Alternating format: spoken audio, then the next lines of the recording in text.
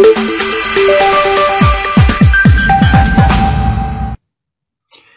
this short video, I'm going to describe how to perform colocalization analysis using Image-Pro protocols. Let's start by considering the coefficients we're going to use to measure colocalization.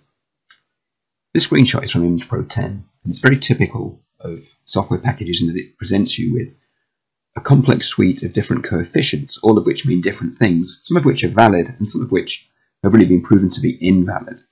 And you have to look at this confusing array of numbers and try and decide whether you're looking at colocalized data. In Image-Pro 11, using protocols, we're going to use a simplified set of coefficients, which include Pearson's correlation coefficient, which you see here. This measures correlation with a value of -1 meaning perfect anti-correlation, 0 meaning a random correlation between the two channels, and 1 meaning a perfect correlation between two channels.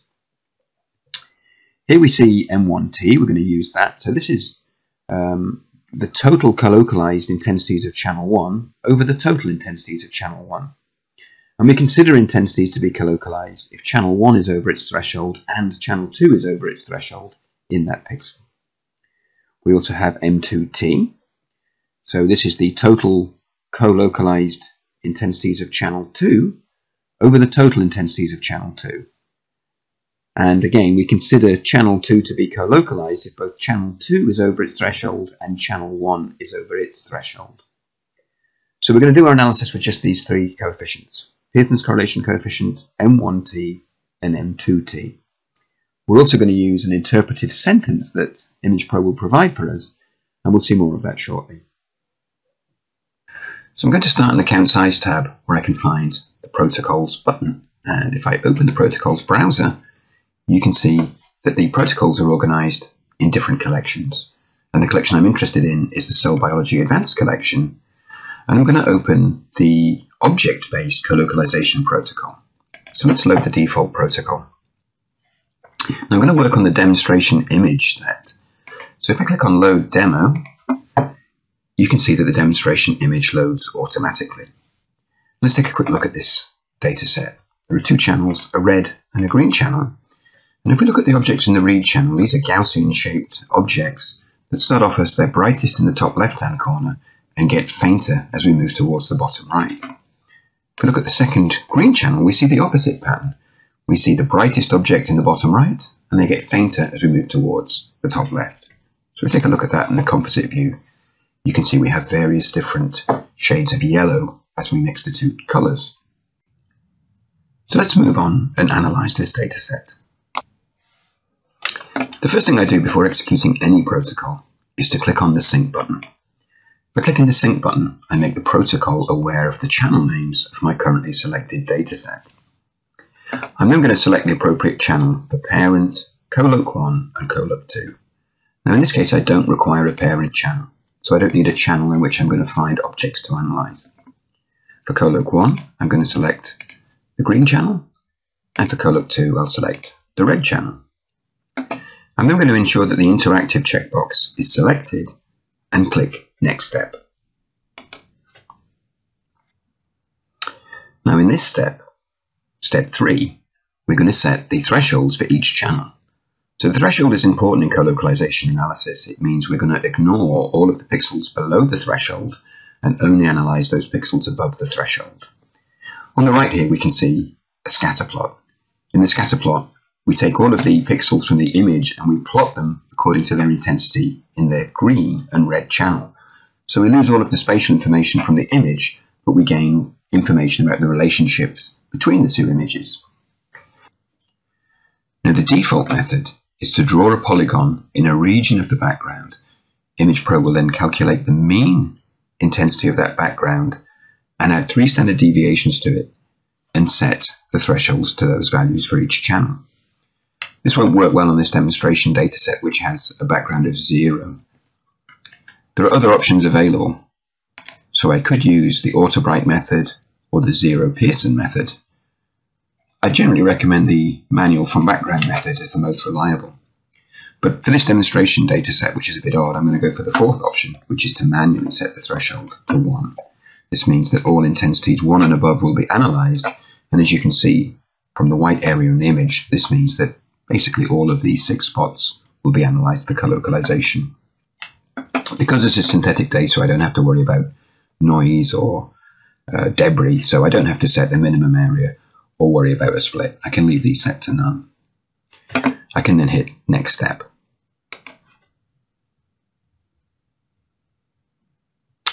Here we arrive at the final step of the protocol, the results step. At this step we can choose options such as whether to automatically generate a report. We can also choose which report template we want to use, and we can also show how we want to display the data collector results. What I'm really interested in now is looking at the actual data in the collector, so let's do that. First, if we look at the measurement results, we see 6 different measurements, one that corresponds to each of these objects, and we can see for each object we see Pearson's correlation coefficient is set to 1, so each of these objects shows perfect correlation between the 2 channels. Despite the fact that each of these objects are in different intensity ranges, Pearson's correlation coefficient can cope with that and show that for each object they get brighter in the same positions and they get darker in the same positions. If we look at the image tab, we see that we have a mean Pearson's correlation coefficient of 1, a mean thresholded value of M1 of 1, and a mean thresholded value of M2 at 1. Now some of these values can be difficult to interpret, but what we do in Image-Pro is we very conveniently provide an interpretive sentence. I'm just going to undock the data collector here and give myself a bit more space so that we can see exactly what the interpretation is. So what it's telling us here is that there is a mean positive correlation of 0.0999, so effectively 1, and that this correlation applies to all of the intensities from image 1, so all of the green intensities, and 100% of image 2 intensities, so all of the intensities from image 2. So we're seeing really a perfect correlation result here, and we see it described very nicely in the interpretation sentence. It's really important to understand why I chose to do object-based colocalization analysis for this data set. For comparison, let's see what happens if we repeat the analysis using image-based colocalization. So I open the protocol browser again and select the image-based protocol. Again, I sync the channels and set the parent channel to none, Coloc 1 to Alexa 488 and Coloc 2 to Alexa 647. And we hit the next step button. We get a little warning saying the data collector measurements will be deleted because they're not compatible with the new protocol. That's fine. We'll click OK to that. And I'm going to ensure that I have the same threshold set as I had for the previous protocol, so I'm going to leave them at 1 and complete the protocol. Now let's take a look at the result we've got. So for Pearson's correlation coefficient, we've got a value of just 0.297. Our M1T and M2T both are still about 1. And let's take a quick look at the interpretive sentence. So again, I'm going to undock the data collector table, make it a little larger so we can see that sentence fully. And you can see that it's saying that there's a positive correlation now of just 0.297, and that it applies to effectively all of the intensities from image 1 and all of the intensities from image 2. In order to understand the difference between object-based and image-based data, it makes sense to understand how Pearson's correlation coefficient is calculated. Let's first look at the numerator.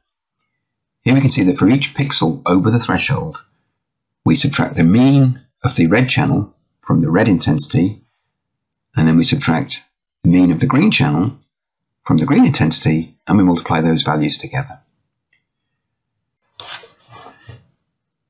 In the denominator, we actually calculate the maximum possible value if the data set was perfectly correlated. Let's also take a close look at the scatter plot. And I'm going to enhance the contrast of each point on the scatter plot for clarity. Now what we're actually seeing here are 6 different groups of points, each group representing one pair of objects. If I crop out a single point, you can see a single line on the scatter plot. And here's a second point that's been cropped out, showing another line. If we consider what having 6 different relationships to analyze means in terms of calculating Pearson's correlation coefficient, what it means is that having a single mean intensity for red and green is not adequate. We need to have an average intensity for each of the objects. Some of our objects are going to find themselves a long way from the image average of red and the image average of green, and so will contribute very negative values to the overall Pearson correlation coefficient. Let's apply this knowledge now to our analysis of a real biological dataset. Here I'm showing a dataset in which one channel is stained with DAPI, and the second channel is stained with histone H2B conjugated to GFP. Now we see only a small number of cells expressing the histone H2B. I can see 3 substantial objects here and maybe a 4th one here. But notice that the cells are expressing histone H2B at different levels. So each of these cells is going to have a different relationship between DAPI and histone H2B, so we need to consider each of those individually. So let's do that. Again, I'm going to choose to browse protocols, and I'm going to choose object-based colocalization. Now, as before, I'm going to start by clicking on the sync button so that my protocol becomes aware of the channel names in my dataset. In this case, I'm going to set the parent channel to channel 2. So I'm only going to analyze the objects that are expressing GFP. I'm going to set Coloc1 to channel 1 and Coloc2 to channel 2. And with the interactive checkbox selected, I'm going to hit next step.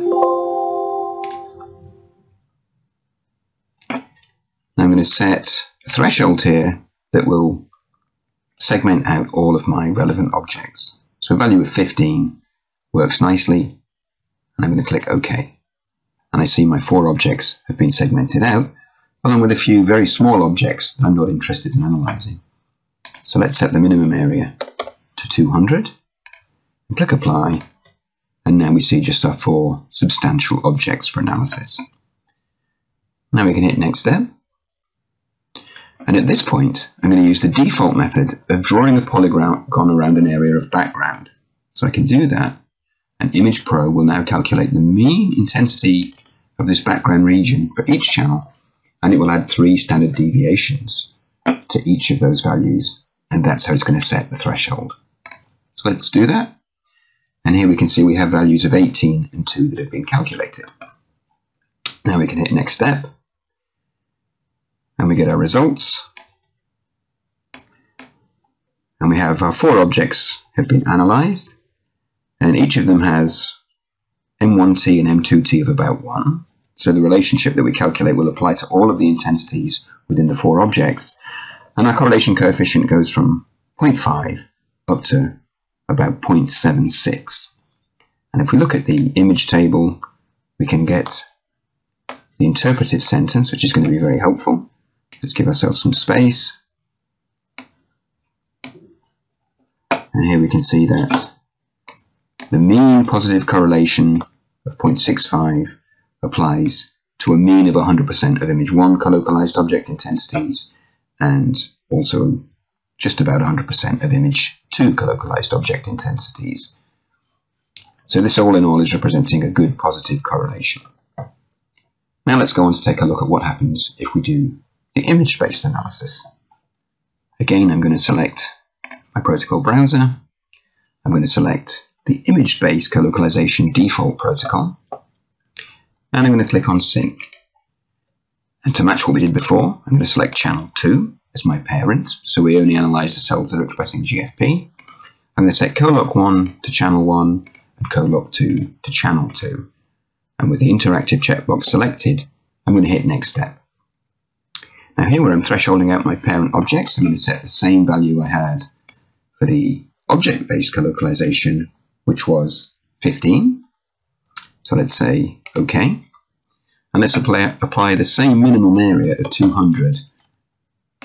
Click on the Apply button, and we see just our 4 objects of interest. Now we can click Next Step. And at this point, I'm going to enter the thresholds for each channel that I use for object-based. They were calculated as 18 and 2. Let's click OK. And if we hit Next Step, we get our results. So let's undock the data collector and see what we've got.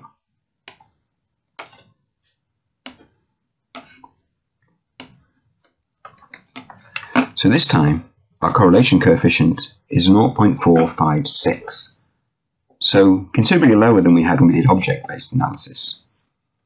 M1T is at 0.7. So that means this relationship applies to just 7% of the DAPI intensities in the whole image.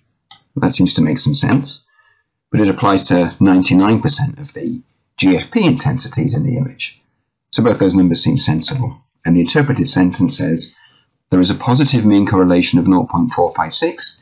The correlation applies to 7.4% of the threshold intensities from image 1 and 99.3% of the threshold intensities from image 2. So we've still got a positive correlation, but by analysing objects that are in different relationships in the whole image, we got a lower correlation coefficient. And if we look carefully at the scatter plot, you can actually see that there are more than one cloud of objects in there, indicating that we're actually trying to analyse different relationships using a single correlation coefficient. So it makes more sense in this case the way we did it the first time, which is to analyse object-based colocalization. In the interest of completeness, let's run through one more data set in which we're going to do object-based analysis. So here's another field in which we can see a number of objects which are expressing histone H2B tagged to GFP. So from the count size tab, let's select the protocols browser and select the object-based protocol.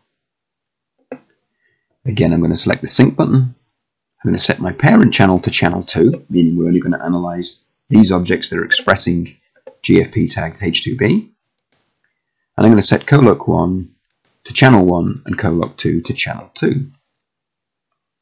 Now we can click on the next step and set a threshold to separate our cells expressing GFP from the background.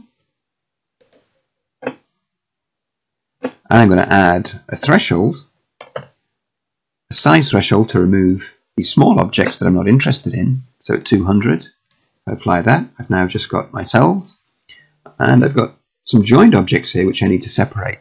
I'm going to do this manually by selecting this interactive option, which allows me to select the split tool, and I can apply splits between these joined objects, and I can then select the option to apply the split.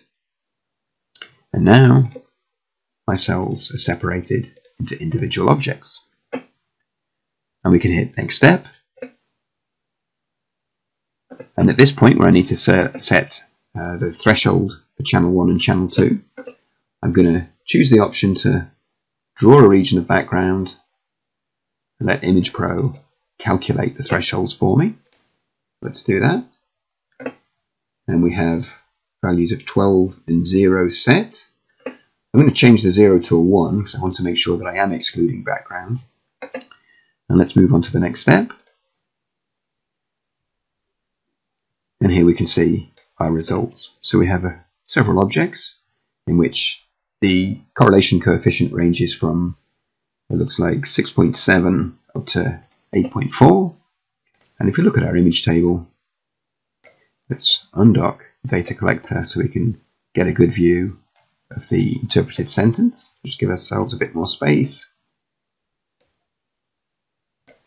And here we can see in this case we have a mean positive correlation of 0.7, and it applies to all of the intensities from channel 1 and all of the intensities from channel 2. So that's a nice result. Now it does beg the question, of course, when should we do image-based analysis? So let's open an image in which I think it makes sense to do image-based analysis. So here in this image, in the third and the fourth channel, we see two apparently colocalized stains. So it looks like they're localized into the same organelles. Now we're looking at a single cell here, so everything should be within the same intensity range. We should be looking at a single relationship that's replicated many times throughout these organelles. So let's run the protocol. So we can open the protocol browser, select image-based colocalization, and click sync. I'm not going to use a parent channel because I want to analyze just everything over the threshold in channels 3 and 4. And let's set coloc 1 to the third channel and coloc 2 to the fourth channel. And click next step. And here I'm going to use the manual from background method to calculate my thresholds. So I select a region of backgrounds, click OK, and Image-Pro selects an appropriate value for the thresholds. And at this point, I can click Next Step to generate my results. So let's check the numbers and the sentence that we've generated.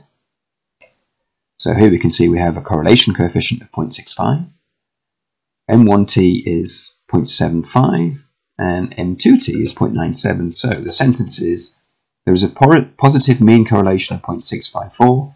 The correlation applies to 74.5% of the threshold intensities from image 1 and to 96% of the threshold intensities from image 2.